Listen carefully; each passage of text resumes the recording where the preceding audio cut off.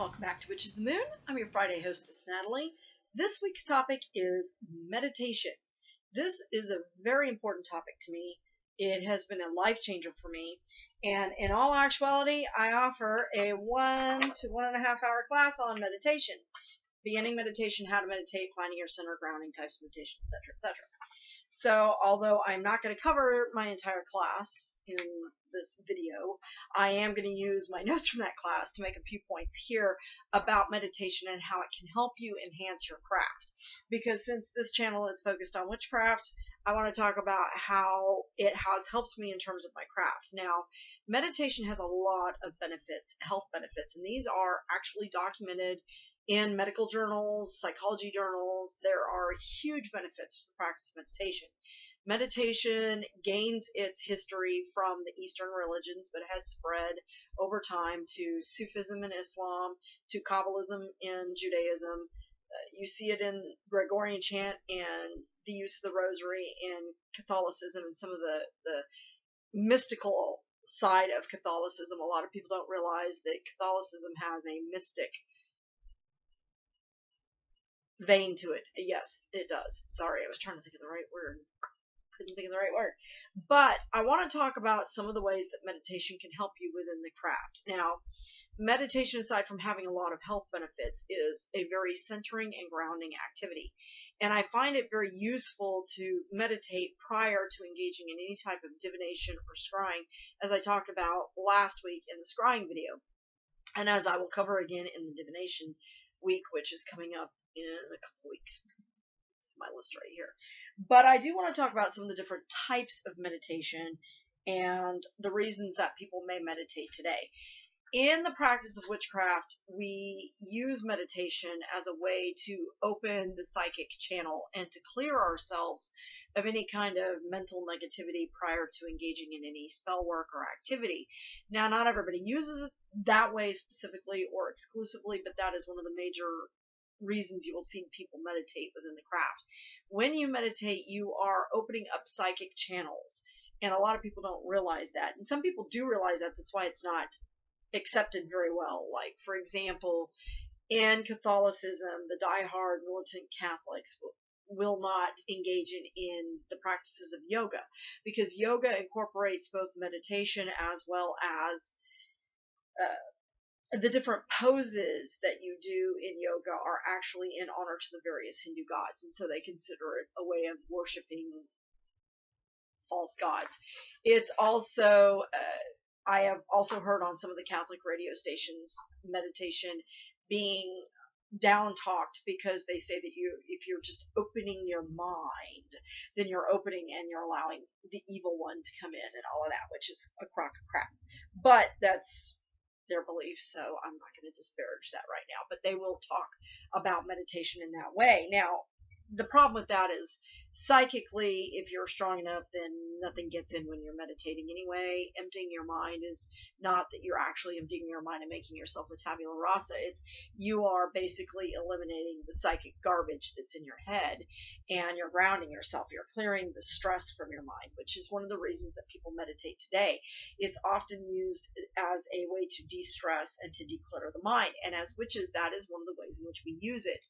I also use it as a Reiki practitioner prior to conducting any type of energy work or energy healing, which a lot of us witches also practice Reiki. Reiki is not specifically a witchcraft practice, although if you're Catholic it is, because I've also heard them down talk Reiki. I had no idea what Reiki was until I heard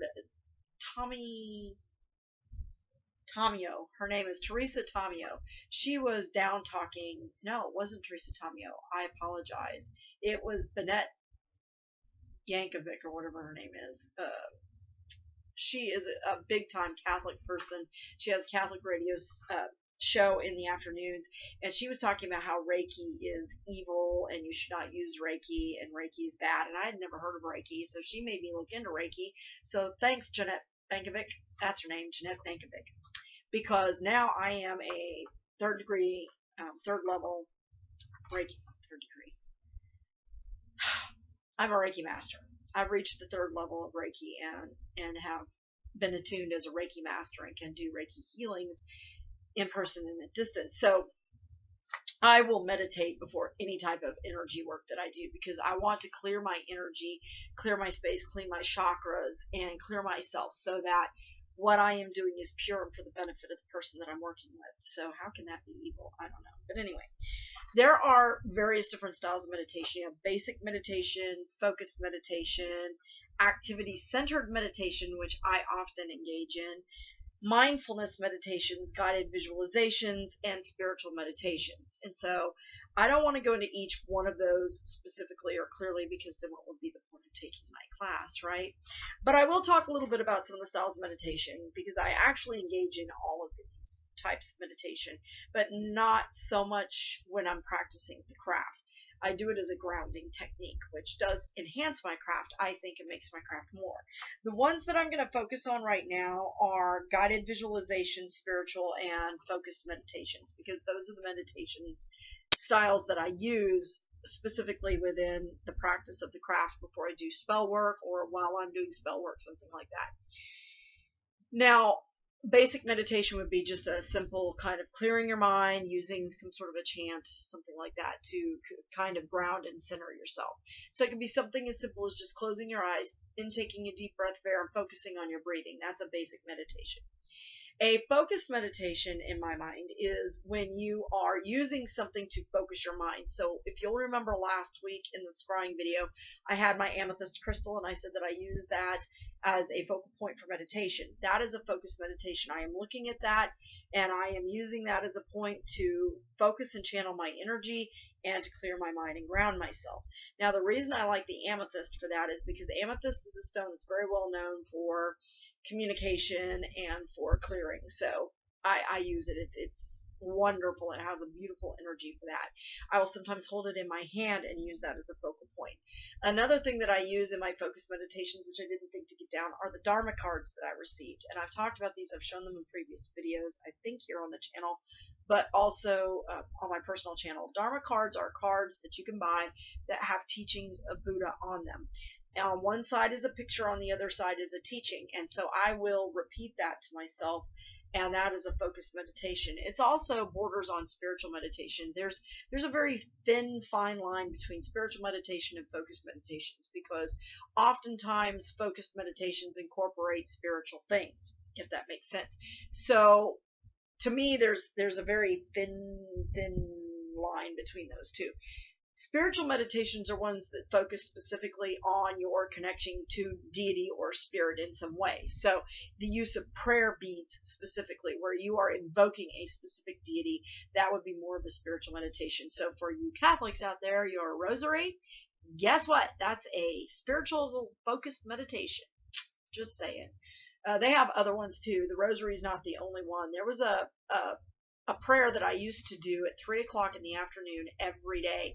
It came on the radio, and basically they were singing it, and I loved it, and I still love it to this day. There's still something about that meditation that resonates with me, and so I will still sometimes engage in that, but it's not a witchy thing at all. It's just I enjoy the meditation, and I enjoy the words. It's got a good message, and it's clear, but I, for the life of me, cannot think of what the name of that meditation is. Now, an activity-based meditation, what is that? It's similar to a focused meditation, except that you're physically doing something. So you can be meditating while you are gardening, you can be meditating while you're baking, you can be meditating while you are sewing. I often do sewing as an activity-based meditation, because especially if I'm doing it for a purpose. So for example, I made some robes for, if you have been a watcher of this channel for some time, many of you recognize or will remember Amethyst Moon. She was the one who owned this channel prior to handing it over to me.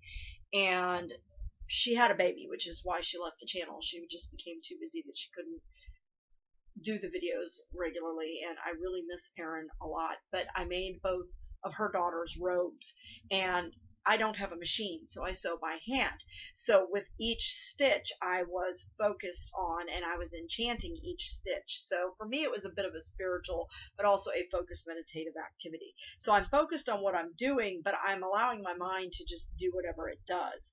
And sometimes I'll actually get messages while doing this from spirit, which is kind of crazy, but well, not really. I mean, you're opening your mind so spirit gets into you. I'm not focused on what happened during the day. I don't think about any of those things. I'm focused on the activity, but it allows my higher level brain to function because now my lower level brain is engaged in this activity, and that will automatically open up psychic channels for you. So that is one really very good meditation. A lot of people find gardening is very good, and it, you know, as you're doing the same kind of repetitive activity, you know, you're digging the hole, putting in the seed, covering it up, digging the hole, putting in the seed, covering it up, or you're just kind of tilling in the ground and pulling the weeds, tilling the ground, pulling the weeds. That is an activity that lends itself to meditative techniques very well. You kind of find yourself focused on the activity, and you're kind of in a way centering and grounding yourself. So it is another activity. A lot of people find running or some sort of physical activity, working out. Often I find people use that in a meditative way and don't even realize they're doing it. So any activity like that. I think sometimes reading becomes a meditative activity, especially for me because I tune everything out. But it's not that I read specifically to meditate. It's that it can be used as a meditative activity. Now, guided visualizations are something that I use. And for the beginning meditator, I find that guided meditations are very, very good. Because one of the questions I often get as an instructor is, how in the hell can I clear my mind? You know, how do I shut my mind up? Because a lot of people labor under the idea that when you are meditating, you must be absolutely quiet. Your mind must be blank. That is not necessarily true. You are simply needing to clear your mind of the daily activities and worries that are going on in your life and allow yourself a vacation from your life, so to speak. So for me, meditation's key because I'm so busy with my business, my private practice, my other business, the Purple Broom Apothecary, you know, doing things like making flying ointments, and I'm going to get to that in a minute, that I use for meditation. So that sort of thing, that I don't have a lot of time to just take a vacation, and I don't have a lot of money to take a vacation. So I frequently take vacations to the beach in my mind in meditation form, and it is not as helpful as actually sticking my feet in the sand and feeling the salt water and smelling the salt air. But when your visualization skills become strong enough, you can actually smell the salt air. It's incredible, especially if you use something in your hand like a seashell or something that connects you, a little bottle of sand from somewhere, and you hold on to that. You can actually focus your mind enough that you can set off your olfactory system. I'm sorry, I don't know if you can hear that. That freaking ice cream truck has gone by my house 4 times now because somebody is trying to tempt me out the door, and I'm not going to do it. So in any case, bastards. So I'm trying to lose weight. I've put on he's going back and forth in front of my house. I can hear it because now he's over here and then he's over here. Oh, man, it's an asshole. But I put on a lot of weight when I was in my early 30s, and although I haven't put on any more weight since then, and I'm not going to tell you how old I'm going to be next month, but suffice it to say, the weight has never left. I haven't put any more on, but I've never been able to get rid of what I had. And so I'm really trying to make some serious lifestyle changes to get myself to a healthy point and to get myself back to where I'm happy with me. And meditation is actually helping me with that, by the way, because now that the ice cream truck's gone by, my mind's going to be focused on ice cream. I'm going to do a meditation when this video is over so that I can clear my mind of that right now. So in any case, guided visualizations are excellent for the beginner. And so what I want to get into now is a little bit about some of those questions that you get as a teacher. The biggest one is, how do I clear my mind? Well, you don't necessarily have to make your mind a tabula rasa, folks. You don't have to be a blank slate. You just need to have your mind focused on something other than what's going on around you and what's going on in your life. You need to release that tension. So when I first started meditating, when I first started to record this video, I was kind of going on the fly. I didn't have my notes for my lecture, so my class. One of the things that I mentioned that I have not mentioned yet again is that when I first started meditating, it was actually before I openly started practicing the craft. I was still trying to be a practicing Catholic, and I went to a face-to-face confession with a very old hellfire and brimstone, old-fashioned, old, pre-Vatican II priest. And one of the things he said to me is, "You are very angry. You're very angry. Everything you do is motivated by anger. I feel like I've heard the confessions of everybody in your life except for you at this point." And I went, and it was like a little, it really was. And it opened up my eyes to a lot of things, and I realized that I was indeed a very angry person, partially because I'm empathic and I absorb the energy of the people around me, and my husband is an incredibly angry person, bless his heart. And I don't think he means to be. I don't even think he realizes that he is, but he's angry constantly. That energy just radiates off of him, and I think that that's part of the reason why he's not able to get into the field that he wants to get into, because you're dealing with people, and people don't want to be around somebody like that. And I think that he doesn't even realize. He thinks he's being positive, and it still comes off in a very negative, forward way. And I don't think he realizes that at all. He just hasn't opened his eyes to the fact that he's an angry person. And I had to open my eyes to the fact that so was I. And, that was only part of the cause. I mean, I felt that I had a lot of legitimate reasons to be angry, but the fact is all those reasons were in the past, and I needed to let it go. And meditation was one of the methods by which I did that. It really helped me a great deal. I had a lot of gastrointestinal problems. Meditation has been shown to help with gastrointestinal problems, by the way, because guess where I hold my stress? Here and here. It's in the stomach, and it's in my head and in my jaw. My tension's always here and here. My stomach just knots up, and it's horrible. So once I learned about the chakra system, and I learned how to clear my chakras, my throat, which is related to the jaw, by the way, and, clearing my third eye and clearing out my stomach, I learned how to let go of that. And it was through guided visualizations that I started. So for those of you that feel like you need to have your mind clear, not necessarily true. I would like to guide you to a couple of sources for meditation that can really help you a great deal, especially if meditation is something that is difficult for you, or that you are new to, or even if you just want a new spin on it. There are 50 million different recorded meditations on YouTube. I'm going to recommend very, very highly The Honest Guys. If you are not tuned into that channel, please go and check them out now. They have got a million different guided visualizations and meditations. They have meditations for everything under the planet. And if you are a Lord of the Rings fan, like this chickie, they have some guided visualizations like the Party in the Shire. And it sounds kind of silly, goofy, but I'm going to tell you, their meditations have helped me so much. They have meditations for letting go of the past, meditations for focusing on your inner child and forgiving your inner child, for reconnecting. They have meditations for creating an inner sanctum in your mind. They have one called The Cottage in the Snow. I listen to that one before I go to bed at night using a little of my flying ointment, and I'll tell you what, I have slept better in the last 6 months. I was having the worst time falling asleep. Somebody was sending me some bad juju, and it was really affecting me. And I was not sleeping. I kept waking up at exactly 4:44 every day, or between the hours of 3 and 4 o'clock every day. It started out waking up between 3 and 4 every day, and then it started at 4:30, and then it went to 4:44, and it was 4:44 on the dot. I'm telling you, for like a month or two solid every day. And I'm one of those people that when my sleep gets interrupted, you might as well just start it over, because I need my 6 to 8 hours of uninterrupted beauty sleep. Yes, folks, this beauty doesn't come from just naturalism. It takes work. But seriously, I need my rest. I get huge bags, bigger than I've got now, under my eyes when I don't get enough sleep. And when it's interrupted, it's horrible.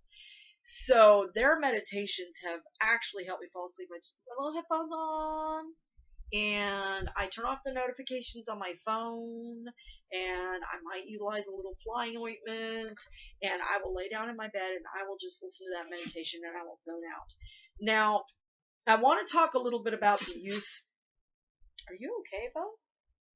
we have a new dog. He's got that cone of shame on, and he hasn't been eating. I'm a little worried about him. He hasn't been eating in the past couple of days, although my youngest came home and gave him some fruit. He ate that like it was going out of style, but the dog food, he's been puking, and he's not been eating it. He's been taking his meds, but I'm not sure what's going on with him. But he just slid, and I'm not sure if he just slid on the mat that my chair is under for my desk, or if there's something wrong with him. He's got the cone of shame because some other dogs had attacked him before he went to the shelter, and they tore up his head and his ears. They nearly chewed his ears off, so they stitched him up for us, and he's got to go back on Saturday to get his stitches out. So I'm going to have them take a check at him and make sure everything is okay. But anyway, flying ointments. This is a 1-ounce jar of my flying ointment that I create for my shop, the PurpleBroomApothecary. Shameless plug.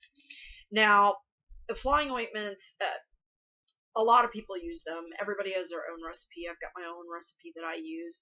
I sell this for $25 for an ounce, and an ounce will last you quite a while because it does not take a lot. I don't want to tell what's in it specifically because it's a proprietary recipe. However, I will tell you that some of the contents of this are toxic if ingested, so you should never, ever, ever, under any circumstances, ingest the stuff, and you shouldn't use it if you're allergic to it. If you start to break out in a rash, discontinue its use. If you have a bad, weird kind of psychedelic type trip, which hopefully you won't, because nothing in here is illegal. This is all legal substances. But if you have a bad reaction to something that's in it, please discontinue its use immediately and seek a professional.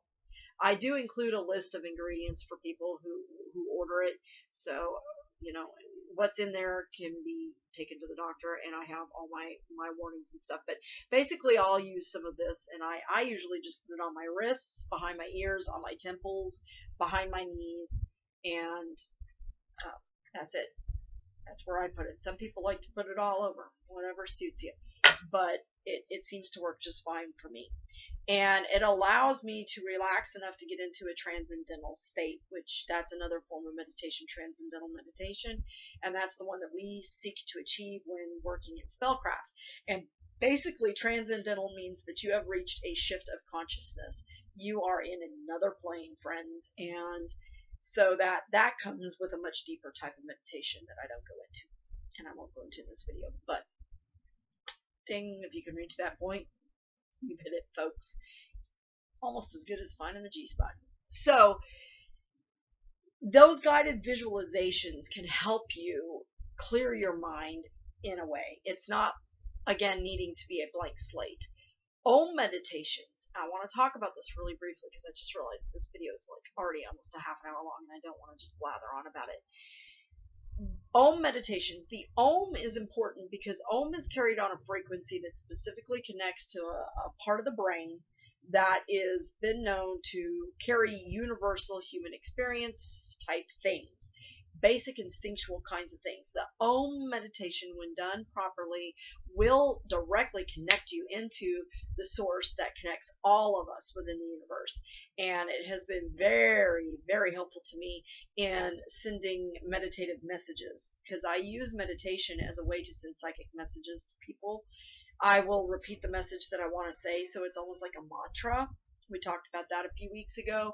If I have a specific message, like I want someone to contact me, I will visualize that person while I have an Om chant going in the background, so that I am utilizing the Om. It's coming into me in the vibratory method, and I am saying, call me, call me. And I will visualize that person's face when I want that person to call me or message me or somehow get in touch with me.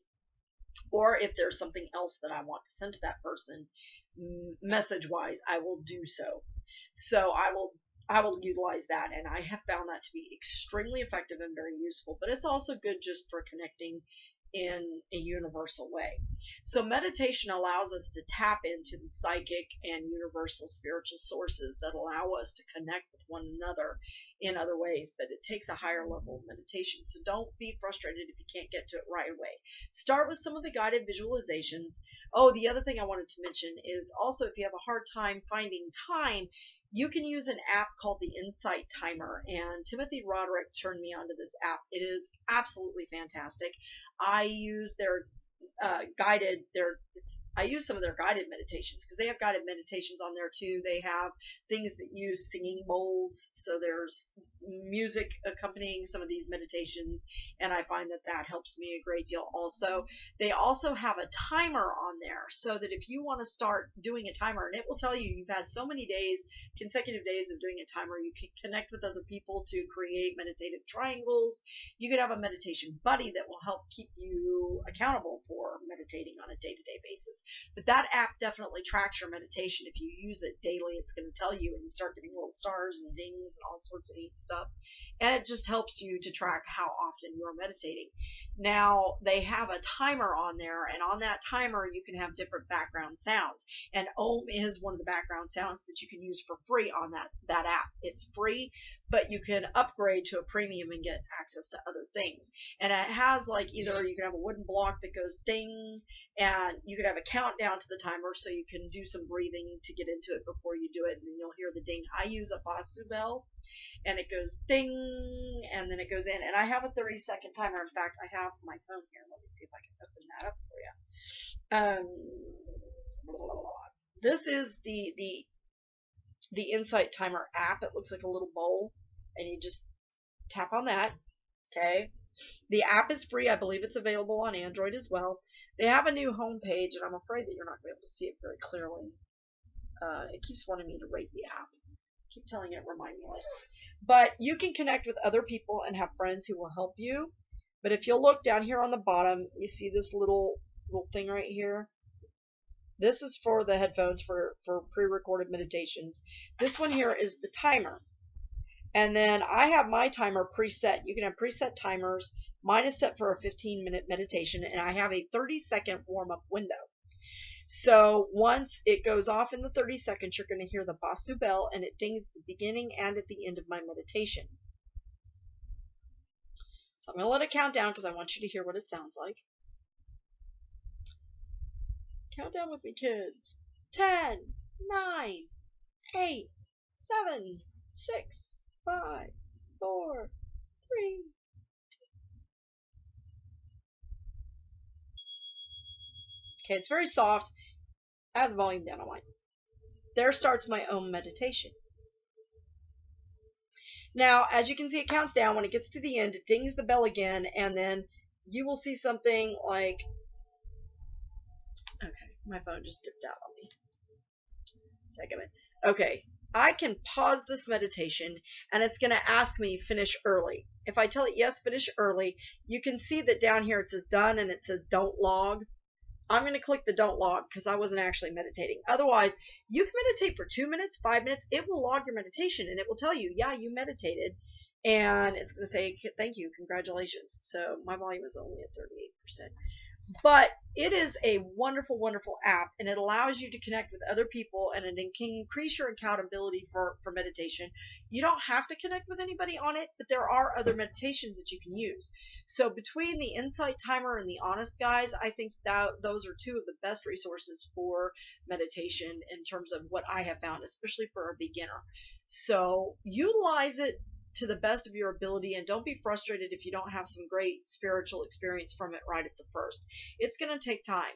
Start out with some guided visualizations and slowly move into the music, and then slowly you can move into just learning to meditate on your own. And I think that's probably one of the best ways you can go. So thank you so much for watching this video. I hope it's been useful to you. I hope it'll be more useful to you in the future in your craft, and blessed be.